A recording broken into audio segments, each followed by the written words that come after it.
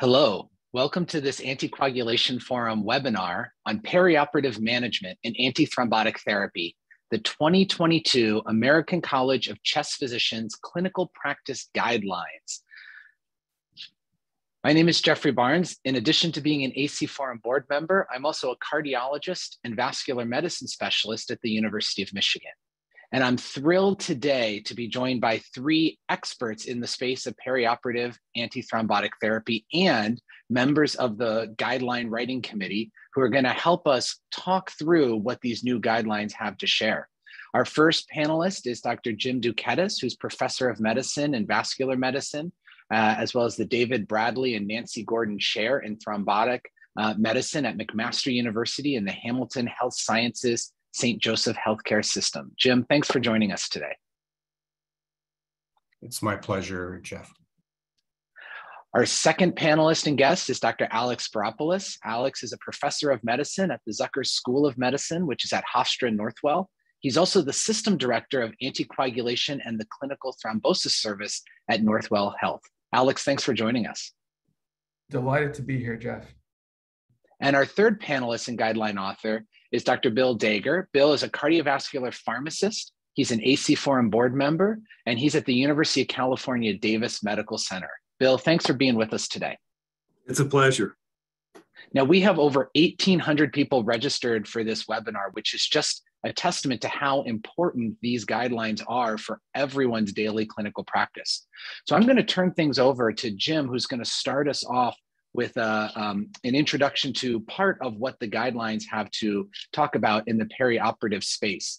The objectives that we have is to really review management of antithrombotic agents, talk about some of the important changes, and discuss the implications of how these guidelines are affecting our everyday practice. So Jim, let me turn things over to you.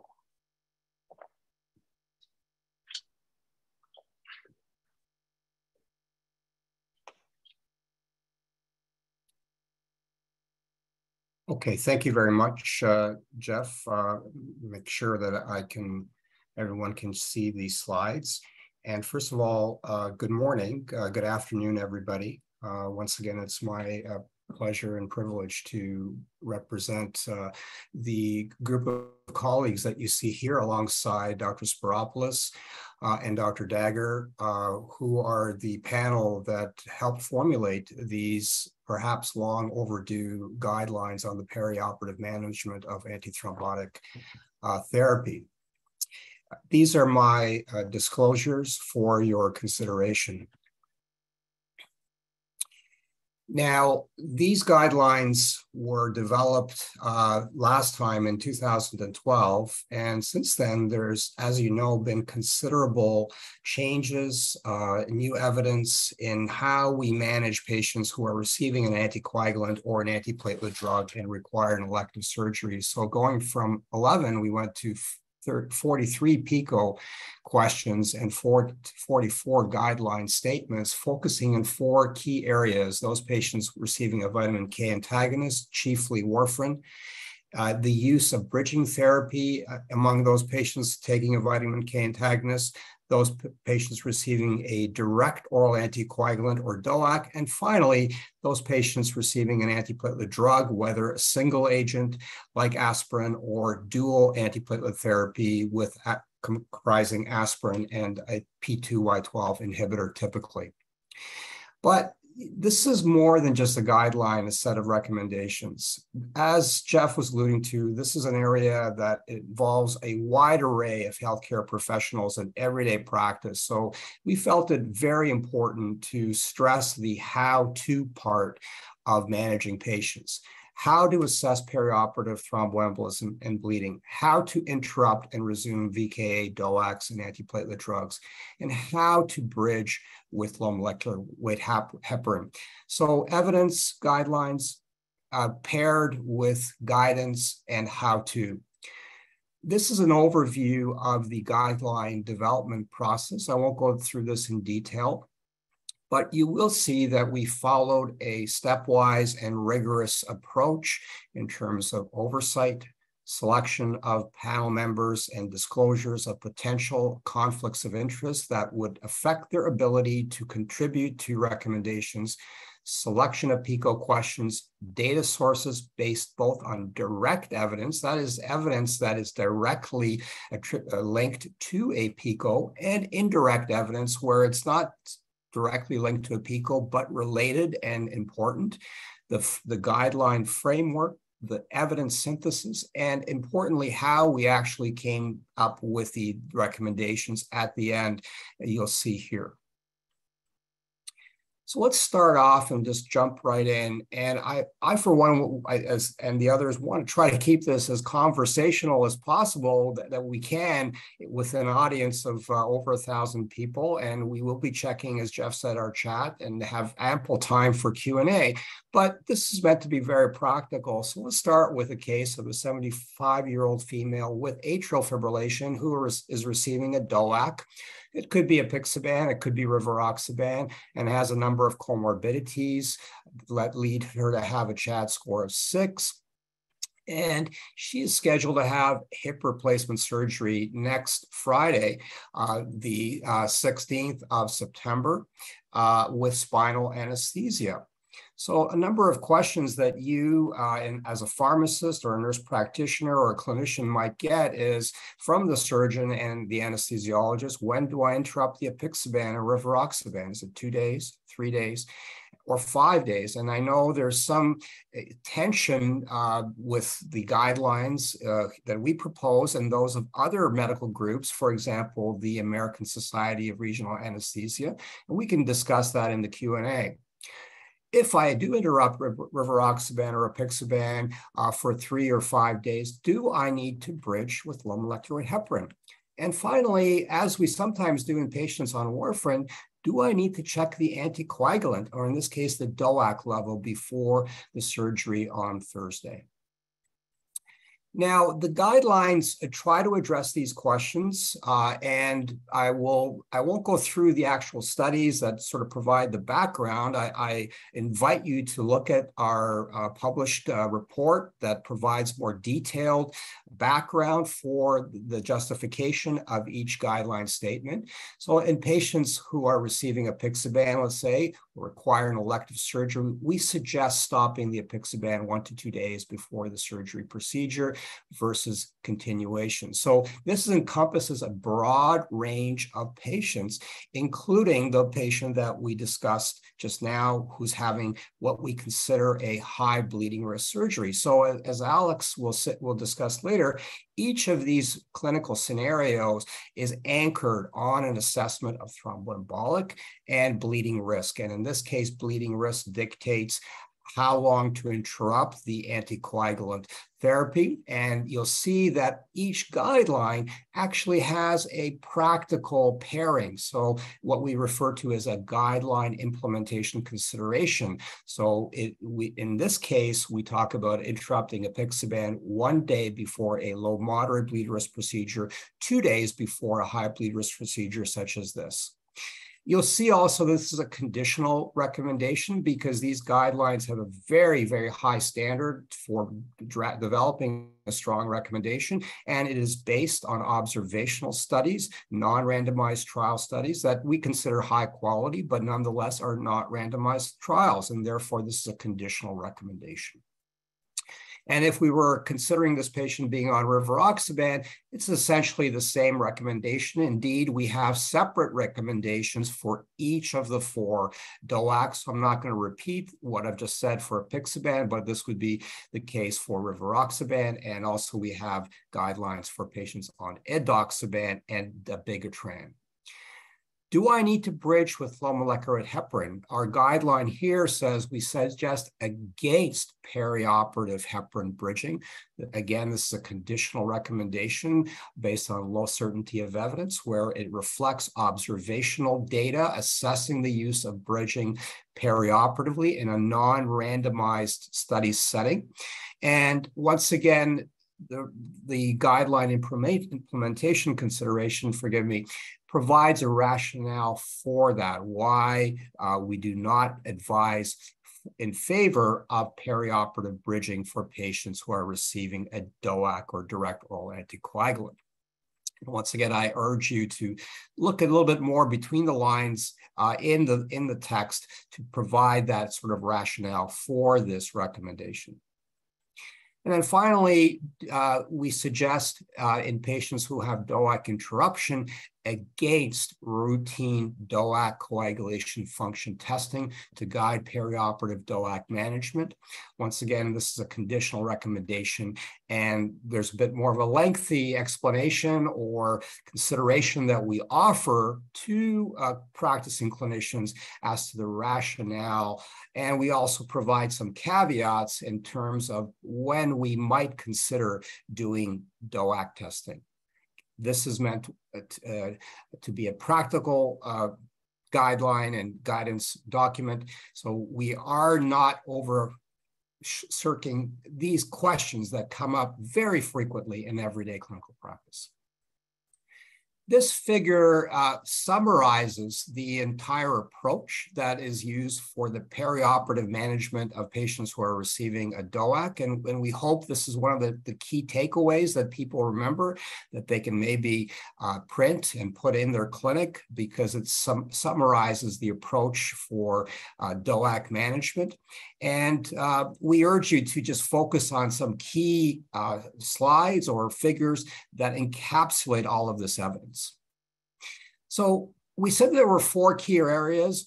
We mentioned DOACs, warfarin, bridging, and antiplatelets. So I'm going to do the bookends and talk about the antiplatelets, while Dr. Spyropoulos will deal with the VKAs and bridging. And here's another kind of typical case, a very simple, straightforward case, if you may consider it. A man, who had an ischemic stroke 3 years ago, likely another TIA. We know those can be sometimes difficult to categorize, and is having a bilateral inguinal hernia repair that some of us would consider low, moderate bleeding risk. And what do we do with the aspirin perioperatively? Well, we all know there's been new research in the perioperative management of patients who are receiving antiplatelet therapy. And here our recommendations is that in patients receiving ASA who are having elective non-cardiac surgery, we suggest aspirin continuation over interruption. This is a conditional recommendation with moderate certainty of evidence, and with a caveat that it can be modified based on the bleeding risk of the patient. So for example, if this patient was having a high bleed risk surgery, maybe we would be interrupting the warfarin depending on how that surgery is categorized. So there is some flexibility built in here to allow for individual circumstances, particularly given the wide array of surgeries. And then the corollary, that's why we have 29A, 29B, is that if we do interrupt, we suggest stopping aspirin earlier than the 7 to 10 days before the surgery. This figure summarizes the perioperative antiplatelet management. And of course, we also deal with patients having coronary bypass surgery, and importantly, those patients who are receiving dual antiplatelet therapy. And once again, we can discuss this during the chat. So with that, I'm going to pass the baton over to my colleague, Dr. Alex Spyropoulos, who will be talking about vitamin K antagonists and heparin bridging.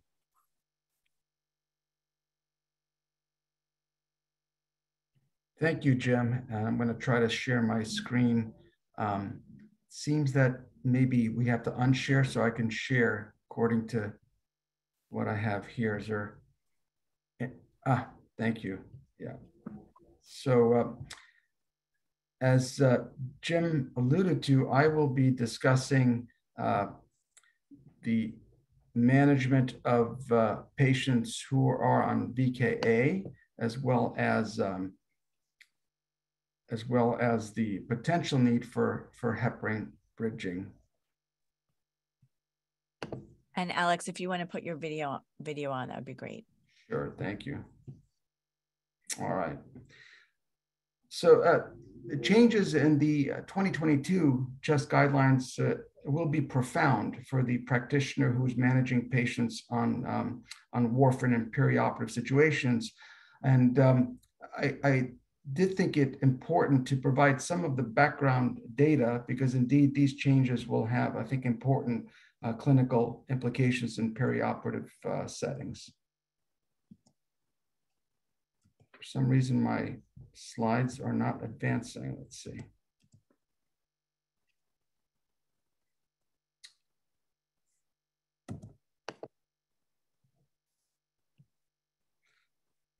Okay.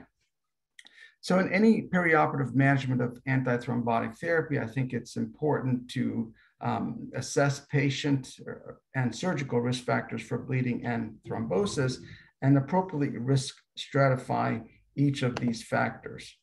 Now, back in 2008, we developed a 3-tiered thromboembolic risk stratification scheme with respect to risk of thrombosis when discontinuing VKA therapy in periprocedural situations, dividing patients into low, moderate, and high risk. And these are the 3 usual patient populations on chronic oral anticoagulant therapies that we would see in our clinical practice based on atrial fibrillation, mechanical heart valve, and venous thromboembolic indications. And as Jim Douketis alluded to, even though this scheme has not been validated, I think we have found over the last 14 years or so that it's extremely useful conceptual model for clinicians, and indeed anchors our guidelines with respect to how we risk stratify patients in periprocedural settings. Now, a few years later, we also developed a 3-tiered surgical or procedural related bleed risk scheme, dividing procedures into minimal, low, moderate, or high bleed risk situations. And again, this has not been validated, but again, provides a very helpful conceptual model of what to do with anticoagulants in periprocedural situations. So in essence, I think we should all maybe keep in mind this slide, which is important. When you have a patient in your clinic who's on chronic oral anticoagulant therapy and requires an elective surgery, you should be aware and place patient into one of these 9 potential categories, including a 3-tiered bleeding risk scheme and a 3-tiered thromboembolic risk scheme. Now, importantly, it's the procedural bleeding risk that determines if oral anticoagulant therapy is discontinued during the procedure. And if it is discontinued, when is the optimal time to discontinue it? Where it is the thromboembolic risk, again, on patients on chronic vitamin K antagonist therapy, especially at moderate and high risk, that determines if heparin bridging therapy would provide benefits. So I think this is an important conceptual framework. So there are 2 key questions regarding management of patients on chronic warfarin. Number 1, should the warfarin therapy be discontinued? But I think equally as important, if VKA therapy needs discontinuation, should the patient require perioperative bridging therapy with either unfractionated heparin or more usually low molecular heparin? And lastly, if this is the case, how to bridge with heparin.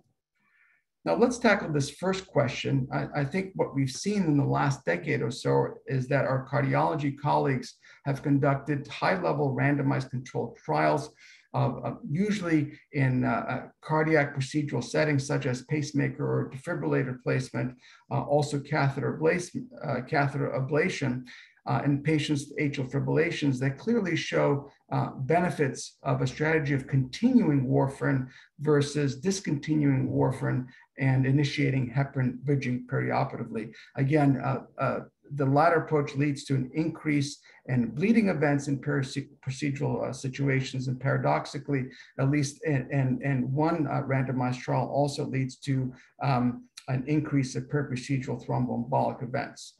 So this forms the basis of, I think, one of the more important strong recommendations. There are 2 in the entire guideline group, namely in patients receiving VKA and require pacemaker or ICD implantation, we give a strong recommendation to recommend continuing VKA therapy as opposed to VKA interruption and heparin bridging. Again, a strong recommendation based on moderate certainty of evidence. And of course, there is a guideline implementation consideration that you see here that is connected to the statement. The other statements I think are important, and again, these are based on lower quality evidence from either smaller randomized trials or observational studies, and this really have not changed much since the 2008 iteration of these perioperative chest guidelines, that in patients who require dental procedures, dermatologic procedure, or ophthalmologic procedures such as cataract surgery, the suggestion is that one should continue VKA over VKA interruption. Again, these are all conditional recommendations based on either low or very low certainty of the evidence. We also have added one further recommendation in patients undergoing colonoscopy with anticipated polypectomy, is that if patients are receiving VKA therapy, we suggest against heparin bridging during the period of VKA interruption. But I think perhaps the more important of the two questions, and this is a question that's been front and center in many periprocedural thrombosis practitioners for probably the last 25, 30 years or so, is the second one. If VKA needs to be discontinued because of procedural bleed risk, should the patient have perioperative bridging therapy with heparin? And if so, how to bridge with heparin?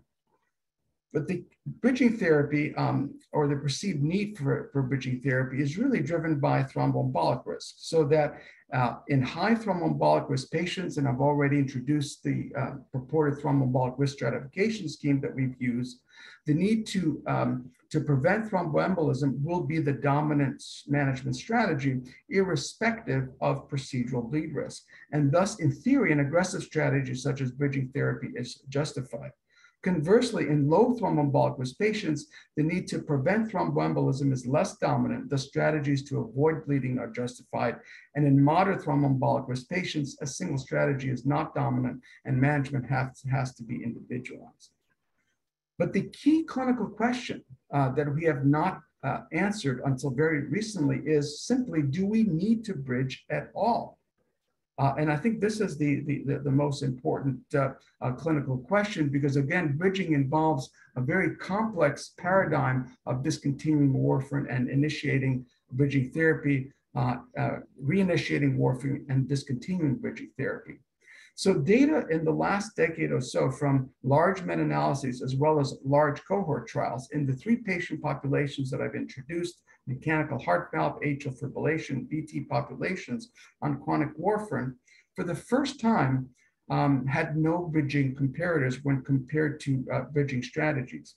And these studies, interesting enough, did not show any evidence of benefit of bridging therapy, with either no evidence of a reduction in perioperative thromboembolic events, and paradoxically, some studies showing an increase in perioperative thromboembolic events, and all of them uniformly showing anywhere from about a 3 to nearly 5-fold increased risk of major bleeding. So it was against this background, and here we have the background 30-day event rates in no bridging arms, an arterial thromboembolic event rate of about 0.5 to 1% and major bleeding rates of about 1%.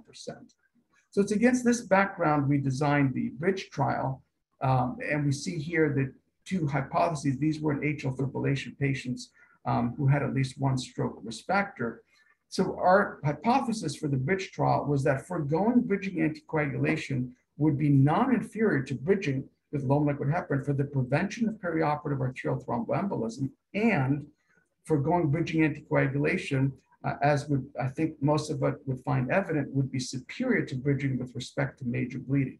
Now, both of these hypotheses had to have been met for the bridge trial to be successful. And the other interesting thing about the bridge trial is that bridging was so ingrained in vascular surgeons, cardiologists, internists, and others' mind that the no bridging arm was the experimental arm in the bridge trial. I think something quite interesting. This is the bridge trial design. Again, large trial over 1,800 patients with atrial fibrillation. And I won't go through the details, but suffice to say that the way we designed bridge was to maximize any putative benefits of bridging therapy and minimize any potential harms of bridging therapy. so that patients were randomized before the procedure. Warfarin was stopped 5 days before the procedure. Study drug, either dalteparin or placebo injections. This was a placebo-controlled trial, was started day -3, discontinued day -1. And then depending on procedural bleed risk, the study drug was restarted either within about 24 hours for low bleed risk procedures and 48 to 72 hours for high bleed risk procedures, in addition to reinitiation of warfarin. And I think many of you know the results of the BRIDGE trial, numerically almost identical numbers of arterial thromboembolic events in the bridging and no bridging arm, clearly meeting the non-inferiority criteria of the trial, and probably not surprisingly, an over 2.5-fold increased risk of major bleeding favoring the no bridging arm. And lastly, in some of the secondary analysis, we see an increase in the number of myocardial infarction events. And when we look at why that may be so, what we see here is the median time to major bleeding event after the procedure was about 7 days, whereas the median time to a thromboembolic event was 19 days, suggesting that bridging therapy may have placed a patient increased risk of major bleeding, necessitating discontinuation of all antithrombotics, and then putting the patient at risk for downstream thromboembolic events. Now, the other major trial that was published just last year was the Perioperative trial. There were a lot of limitations for this trial, and I won't discuss in detail, but this is another large placebo-controlled trial. And the importance of the Perioperative trial is that it included a fairly large amount of mechanical heart valve patients in a placebo-controlled trial of bridging therapy.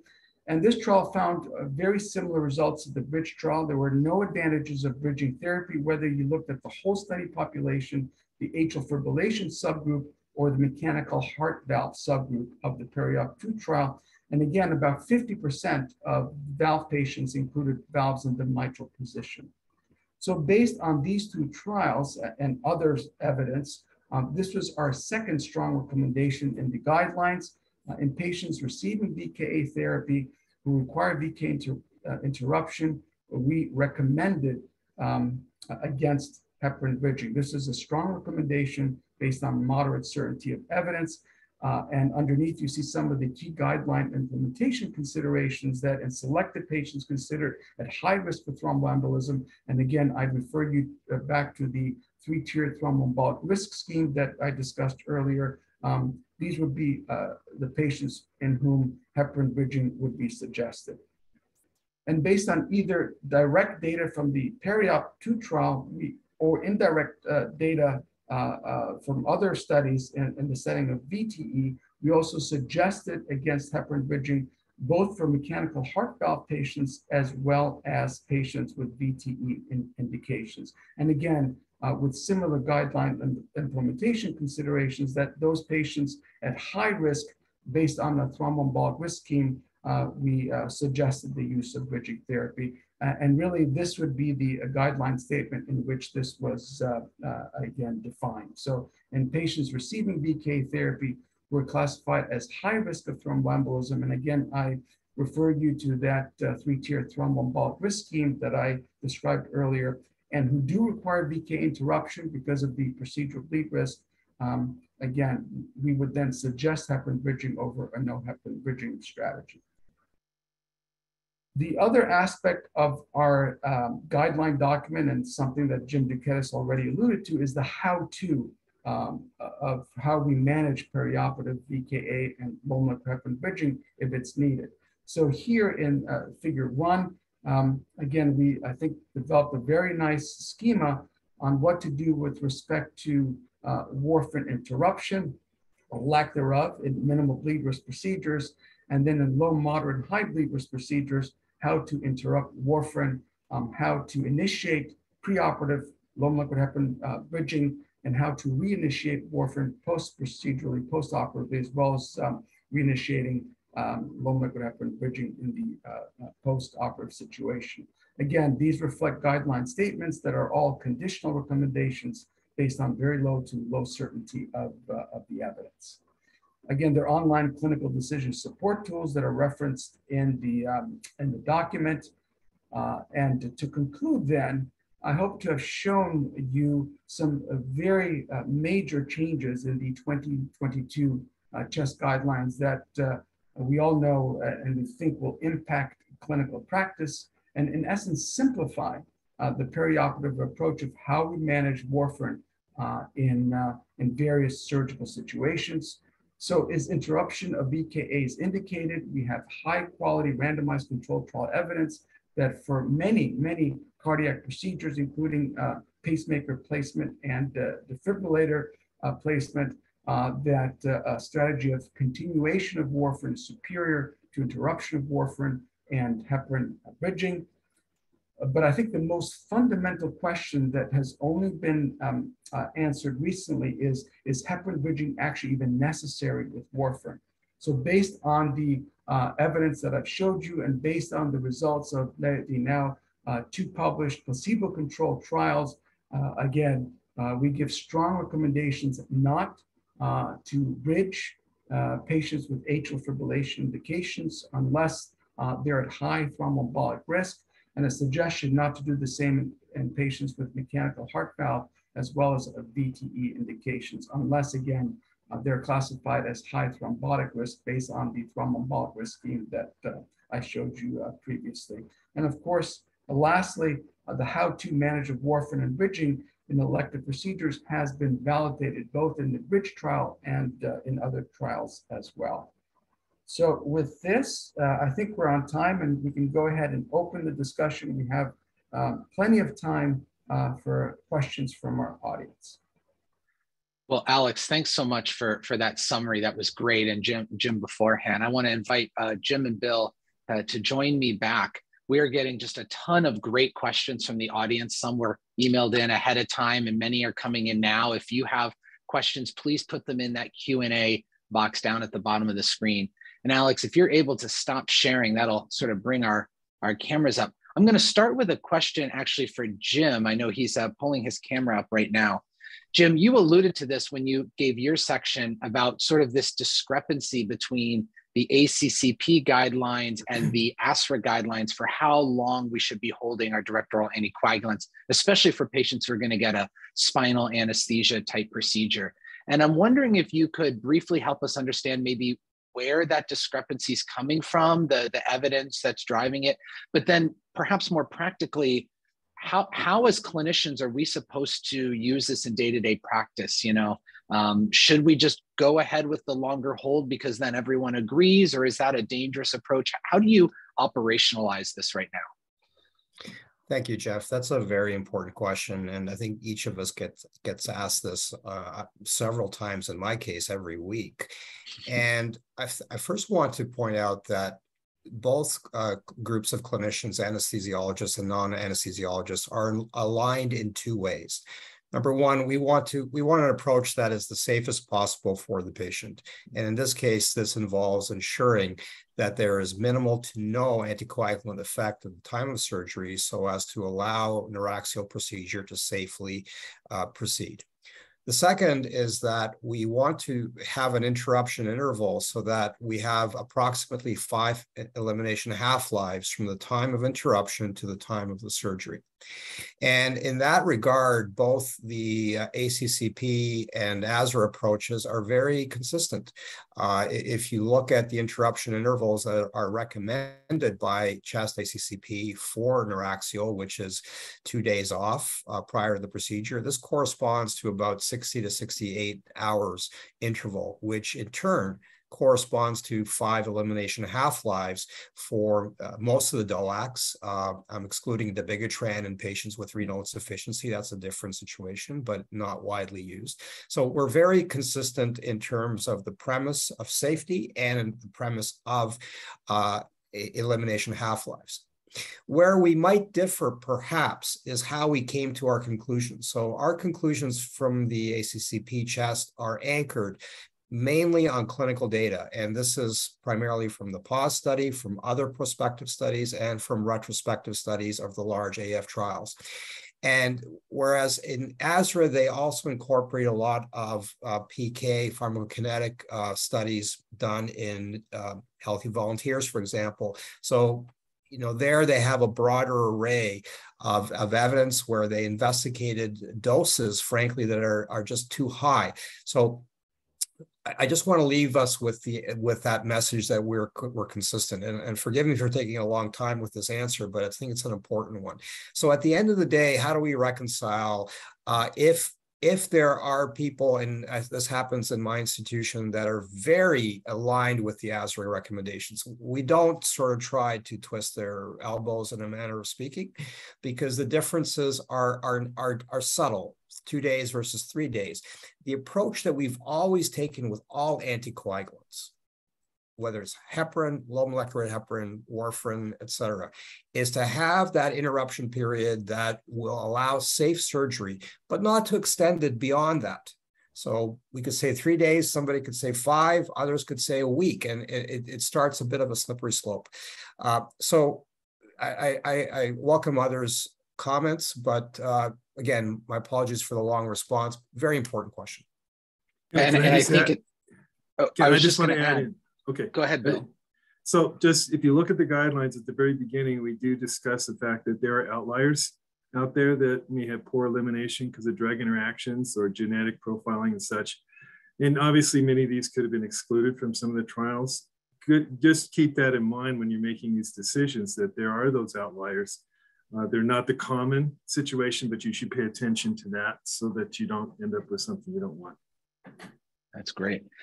Alex, I want to turn to you. And, you really highlighted the importance of that table that sort of outlines the risk of thromboembolism. And I can remember back to my days in training, that being sort of such a central table.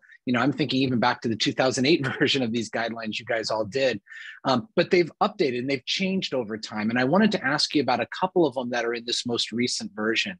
In that high risk category, you now have a term there called antiphospholipid antibodies. And, this is something I think all of us as clinicians are seeing a lot. What did you guys mean when you put that in there? Is that somebody with a formal diagnosis of APLS? Is that somebody who's had a prior clot and has labs? Is that somebody who just has a positive lab that was checked? What does that practically mean? How do we apply that piece of it? I think it's a relevant question, Geoff. And really, when we look at the high-risk criteria, what we really mean are patients with severe thrombophilic states, right? Or severe acquired hypercoagulable states. So it really, for antiphospholipid antibody syndrome, it's truly the patient that meets the clinical definition of the syndrome, meaning that they have the persistent elevations of the various antiphospholipid antibodies as defined by societies, and they've had a clinical event. So they've already declared themselves as a high-risk patient. This does not include patients who have serologically positive autoantibodies and no clinical events, or they don't have evidence of persistent, right, autoantibodies as well. And this, for example, could happen in COVID. We've seen that a lot of times in COVID, that these can cause that. So we really mean a good example is homozygosity, right? For the for factor V Leiden or double heterozygosity or antiphospholipid syndrome. So this is really the spirit of what we mean by high risk in the BT situation. That's really helpful, grounding it in the person who's had a thrombotic event. And then when you do go to explore why, that might push them into this antiphospholipid antibody sort of group there. Does the same apply to the other group that I see listed, which is associated with vena cava filter? We see a lot of people who have filters put in for a whole bunch of reasons. Is the filter the problem, or is it somebody who's had a clot with a filter that's really that high-risk patient? Yeah, Geoff, that's a very subtle but very important point. So again, when these first iteration of this thromboembolic risk stratification, we were younger men in those times. I remember that well. The data there really was data based on the old permanent IVC filters and the risks of IVC filter thrombosis, especially in the cancer population. Now, of course, the filter, the field of filter implantation has really remarkably changed in the last 10 years or so. So now we're having non-permanent temporary filters placed in multiple situations. So the spirit of that, again, much as I said before, is that patients already declared themselves as high risk because they had a thrombotic event around placement of the filter, or why filter was placed, and especially that really refers to the patients in oncologic situations with active cancer or recent cancer or other very high risk phenotypes, such as, for example, antiphospholipid syndrome, et cetera. So that's the spirit of where that comes from. So what I'm hearing you say is that just because somebody has a filter doesn't automatically mean they're high risk and need bridging. You got to understand more of the clinical picture of why that filter's in and what else is going on. Exactly. Great. Hey, Bill, I want to turn to you. You know, many of us who work in anticoagulation think of these guidelines as being about anticoagulation, but we forget that there's a whole area of antiplatelet therapy that is addressed here. And one of the questions that I know as a cardiologist I often get answered is, well, if I have to stop my P2Y12 inhibitor, do I need to bridge that patient with cangrelor? And the guidelines here were pretty clear that that should not be a routine practice. But of course, people always want to know, well, when is it appropriate? And I'm wondering from your perspective, what would be the kind of situation where you would say, maybe we do need to go ahead and use a short-term agent like cangrelor sort of to bridge while that P2Y12 inhibitor is coming off before a surgical procedure? Yeah, so actually I have a fair amount of experience, and we actually published a paper on this using tirofiban. And so in practice, a lot of times we have to think about how the stent risk is. The cardiologists, obviously, as you know, do not want in-stent thrombosis occurring. We're doing complex PCI procedures now. And so when you have these fresh stents, these are not stents that were, say, placed more than 3 months ago. That seems to be one of my clinical cutoffs, but it's also where's the stent located, the number of stents, and the nature of the stents. So you have to get a little bit more granular in making these decisions for these patients. And it's going to be a little bit more case-by-case basis, but there are those patients that are super high risk shortly after stent placement, and there's a procedure that now needs to be undertaken, and it's going to be delayed for a certain period of time. Then you might consider using a parenteral antiplatelet agent for bridging those patients because of your concern for the stent. But obviously, people who have had stents that are chronic, they've been there for a long period of time, there really isn't probably a need to do this bridging approach with a parenteral antiplatelet agent. Yeah, that's helpful. You know, I often get this question, and my first response is, do we really need to do the surgery, or could we put it off long enough to just hold the antiplatelet? But when we can't, then I'm thinking about those left main stents, those Prox LAD stents, right? The ones that are really high risk. And as you said, it's very selective when you might use a short-term agent. That's helpful to have that in the guidelines. Yeah, just so you can maybe weigh in, Geoff. I mean, to me, if it's a very distal stent, I'm not as concerned about it per se in practice, although the cardiologist should probably weigh in its decision process if it's not on a cardiology-related service. Yeah, I think that's really important. That multidisciplinary discussion is critical. Jim, I want to turn back to you. You know, we've gotten a lot of questions from the audience here about how to manage DOACs in that perioperative space. And a lot of them really get to the question about renal function. And we use renal function to help us dose DOACs, especially in AFib, right? We think about our dose adjustments. Does that apply in the periop space? It seems like from the PAUSE study, it really didn't, except for dabigatran. And can you help us understand why, and you know, as we're going out to explain to others, why renal function shouldn't play a role in how long we're holding it?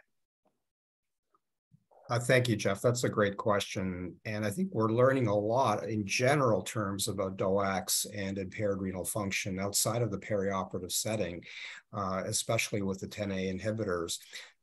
In the PAUSE trial, this did not really inform the management apart from a small minority of patients who were on dabigatran and had impaired renal function. So we felt that the degree of renal function was not so great that it would change a general paradigm in terms of interruption and resumption. In support of this, we did not find in subsequent analyses that renal function was a predictor of perioperative bleeding or thromboembolism for that matter, although the concern would be more about bleeding because, you know, if you've got impaired renal function, maybe you need to interrupt longer so patients don't bleed. But we did not find that.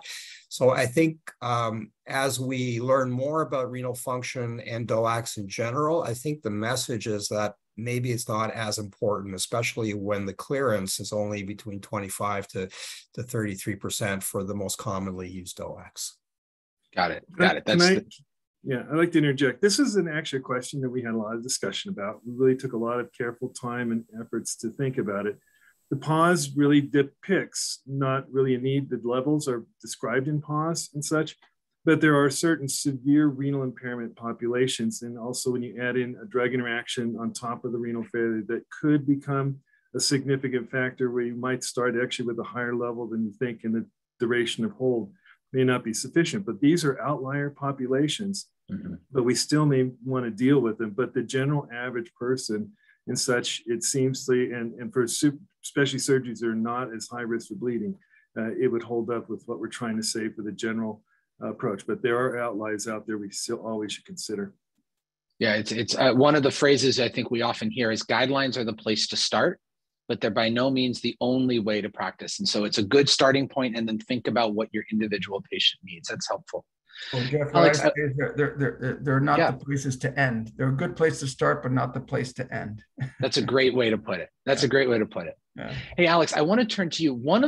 I think personally, one of the biggest changes in these guidelines is the approach to mechanical valves. And there have been a lot of questions from our audience about that. And I'm wondering if you could walk us through a little bit. You know, we see the recommendation for those low risk aortic valve patients that maybe don't need bridging anymore. We've now got some evidence that's coming.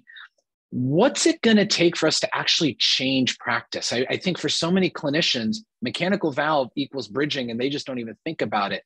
How are we going to actually take these guidelines and start to shift that practice a bit? What are your thoughts in that space? Well, if you believe the literature, it'll take about 7 years before, from the publication of guidelines to implementation in clinical practice. As I hope I had introduced our audience, these guidelines are potentially practice changing, because not only for the mechanical heart valve population, but in my view, for the atrial fibrillation population, which is the largest chunk of patients on chronic warfarin, these guidelines, I think, will have tremendous implications. So when you look at the actual numbers, only about 20% of patients with AF or mechanical heart valve indications truly are in the high risk category. So what we're saying is these are the patients, that's the low hanging fruit. So if you truly have a high risk AF patient, for example, very high CHA2DS2-VASc scores, or more importantly, a patient who's had a peri-procedural stroke or thrombotic event, right, with atrial fibrillation, those or mechanical heart valve that's an older caged ball type valve, or of course a patient with a valve in any position who's succumbed to a thrombotic event. These are all the patient phenotypes that we truly label as high risk. And if you choose to bridge that patient, that's on you, and that's acceptable. What we mean is, number one, not all patients with atrial fibrillation need to be bridged. And I have to tell you, in my view, based on my reading of the literature in the last decade, there was a strong bias in the cardiology community to bridge. I remember the ACCHA guidelines in 2014 recommended bridging therapy, based on the exact same evidence that we had in the 2012 CHEST guidelines, where we suggested that there would be patient groups that would not benefit from bridging therapy. And as I mentioned, the way the bridge trial was set up is that the experimental group was the no bridging group. This is how much bridging was ingrained, right, in the medical community. So the first thing I want to say is, for the vast majority of patients at moderate risk, I think what these guidelines are telling us, over 50% of the populations, you don't need to bridge. Period. Okay, and these include aortic valve patients, or even some of the newer mitral valve patients. For example, onyx valves is a good example. So if you have a modern low profile valve, you're a young patient, you have no previous history of thrombotic event, you don't have any of the other cardiovascular risk factors, these indeed would be the I just saw a patient actually last week who fit that profile, and I did not recommend bridging therapy for that patient. These are the patients that we're talking about that don't need to be routinely bridged. And I think that's the important message is really look at the moderate risk population first, right? Make sure you have protocols and guidelines that now with this iteration of the CHEST guidelines, you say these patients don't need bridging. And then for the patients in the high risk, conditions, and I think you should look at them based on a case-by-case approach. What it means is that you shouldn't blanket bridging therapy for all mechanical heart valve patients. Yeah, I think that's helpful. And Bill, I want to turn to you because several people have asked questions really about how do we get this into practice, and what can the anticoagulation clinic pharmacist or nurse, or maybe the pharmacist who's rounding on the service, how can they influence the way these guidelines and recommendations are being applied? And I'm wondering if you have thoughts or recommendations. How do we get the physicians to sign off on this evidence-based guideline practice? What would you recommend to folks? Well, that's the irony, is that actually now that this has come out, I'm rewriting all our policies for bridging and for our institution, and we'll present it according to a multidisciplinary committee and get all the key physician groups to sign off on it. Once you get all the key players in your institution on board and they realize the risk benefit, then you can actually institutionalize this based on the evidence, but also give flexibility to any concerns that the unique clinical practice groups may bring up, adapt them to your institution accordingly.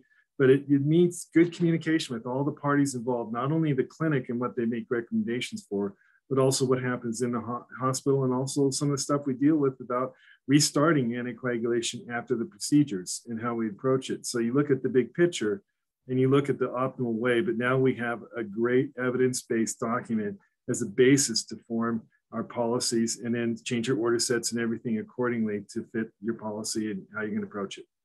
Yeah, so policy change and just, taking ownership, I think, is a key, and having that conversation both before the patient ever shows up and when you have those patients there, and that repetition's key. Jim, I want to turn to you. We're getting lots of questions about antiplatelet therapy, and this was obviously a big one in the guidelines here. There's been a general reduction in the use of aspirin. I think overall we're seeing less primary prevention aspirin, less combination therapy aspirin, but aspirin's still a really common antiplatelet. And what would be a couple of your take-home messages about how we should be approaching aspirin therapy in the periop space? Yeah, thank you, Geoff. Let me first talk briefly about just patients on single antiplatelet therapy, and this is typically ASA 81 milligrams. And the ACCP made a recommendation in patients undergoing non-cardiac surgery to continue ASA perioperatively, which may have raised some eyebrows. I can tell you this is one of the few domains where there was not complete consensus among the panelists, I think reflecting some of the about how to interpret the evidence. I mean, nonetheless, the recommendations were based on mainly on the PEP and the POISE-2 trials, both landmark, important trials. But it also looks at how we interpreted the evidence. For example, in the POISE-2 trial, there were concerns that a high proportion of patients were using NSAIDs, and this may have attenuated some of the benefits of continuing antiplatelet therapy. Moreover, in that trial, if you look at the ASA continuation stratum, there was no significant difference in major bleeding. So having said that, we do have a caveat that we do want to consider interrupting in patients at high risk for bleeding. So, I welcome readers to look at that part and interpret it as they see fit. The two other big areas were cardiac surgery, which we essentially had similar recommendations as previously. And the new area, I think, as Bill had alluded to, involved patients who were receiving dual antiplatelet therapy. And here, this is an area that we urgently need more research. And our recommendation, which was conditional, that to continue the ASA, aligning with the recommendation in non-cardiac surgery and bypass surgery for that matter, but interrupting the P2Y12 inhibitor, typically 5 to 7 days, is based on rather weak observational data. And as Bill alluded to, can be modified depending on individual patient circumstances, number of stents, whether it's a critical lesion, and so on. So yes, we've made a lot of progress, but there's still a lot of room for improvement to inform best practices. That's really helpful. I'd like to comment on that 5 to 7 days so everybody's aware. Like when you look at clopidogrel or prasugrel, their effects are gone within 6 to 8 hours after the dose. And all you're waiting for that 5 to 7 day period is for platelets to fully regain their complete effectiveness at close to 100%. But if you go 3 days, you've gained 50% with those agents. So keep that in mind, that the drug is no longer there impacting the platelets, but you are getting higher amounts of platelets. And you may have some window of doing the surgery earlier if you're not concerned about having full return of platelet function. Ticagrelor is a little different, but I'll just add that caveat with that 5 to 7 day period. Awesome. That's really helpful. I want to close with a couple really brief but very practical questions that have come in. And Jim, I'll pose the first one to you. When we look at that protocol for stopping the DOACs pre-op, that really came from the PAUSE study. I want to use the case. How do we figure out the exact time to tell a patient to stop their pill? So you used a case of a patient who's having surgery on Friday. Let's call it 10 a.m. And let's say we decide to stop her apixaban 2 days beforehand, a 48-hour hold. Practically speaking, what does that mean? When does she take a dose? When does she not take a dose? Can you help us translate that? Yes, and I think, as we all know in this space, simplicity is of paramount importance. So we've tried to keep the wording simple. That's why we say 2 days off. So that means the last dose is on Tuesday, you're off Wednesday, you're off Thursday. Of course, you're off the day of surgery. And I can't emphasize the importance of that enough, alongside communication. We can do that better now in an EMR world between different specialties and colleagues. And Alex, to you, the same kind of question. If I'm doing a warfarin patient and I'm going to bridge them with a low molecular weight heparin, again, surgery's on Friday. When do they get that low molecular weight heparin, and when do I stop it so they can go and have surgery? Do they take that low molecular weight heparin right up until Thursday, but beforehand? How do you practically operationalize that? So what we've seen in the RCT data is that a full 24-hour stop would be optimal. Of course, we do have conditions that you can give half dose of the daily dose should you choose for flexibility, but preferably you hold that low molecular heparin pre-procedure for a full 24 hours.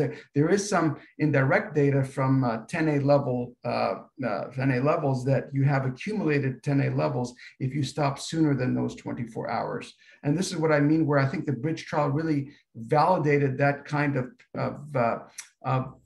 paradigm, because we saw in the no bridging arm a very low major bleed rate using this approach. That's great. Yeah, just one thing real quickly to add into that, though, is that these are elective surgeries we're talking about. And there's also a lot of data about giving some sort of anticoagulant prior to an elective surgery being done, mostly in Europe, but also keep that in mind that in these high-risk patients, there's also that option, not as often practiced in the United States as much as other places in the world, but those are other considerations too. Unless Alex, Jim, you want to comment on that?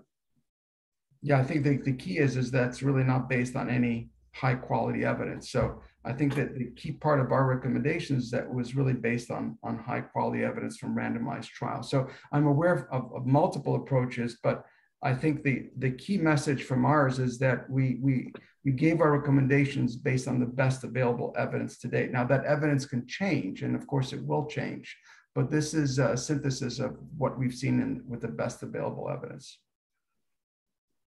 Perfect. Well, thank you, everyone. This has been an amazing discussion. And Liz, I'll turn it over to you to close. So much, Geoff. And thank you to all of our speakers. Oh my goodness. Doctors Jim Douketis, Alex Spyropoulos, Bill Dager, and Geoff. You guys are amazing. I'm so grateful. These guidelines were published last month. I'm so really grateful that you were able to pull this together and share your expertise with our members. As Geoff said, we had over 1,800 people register, which really speaks to the need for these new guidelines, updated guidelines, and the impact they're going to have. As Alex, as you said, it's practice changing. So thank you so much for sharing your expertise with us. And if you enjoyed this webinar, please join us for our upcoming webinars. We have a great webinar in honor of PAD Awareness Month, which is September. Health disparities in PAD, what to know as an anticoagulation provider. We have a phenomenal, very special speaker, Dr. Faccariti, who's doing amazing work in Mississippi with the Black community, trying to prevent amputations, increase awareness of PAD, and improve treatment. So you're in for a treat if you join us for that. And then we also will be speaking about our brand new anticoagulation stewardship playbook.